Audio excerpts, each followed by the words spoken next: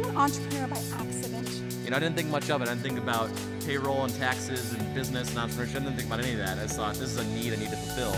And that's how I started my first business. I quit my job at the bottom of the recession in Michigan with a wife and a baby at home. My partner did the same thing. I have this entrepreneurial spirit, but then also wanting to be part of something bigger and make a difference. Don't look to get something out of the relationship initially. Look to give something. Say, hey, what are some of your challenges? Is there any way that I can help you? What made me be an entrepreneur? I think that it was recognizing that I never wanted somebody else to control my fate. We were just excited about the challenge of being able to really implement change. I ended up going to a startup weekend event and realizing that the job of an entrepreneur is to solve problems, and that's what I've wanted to do my whole life.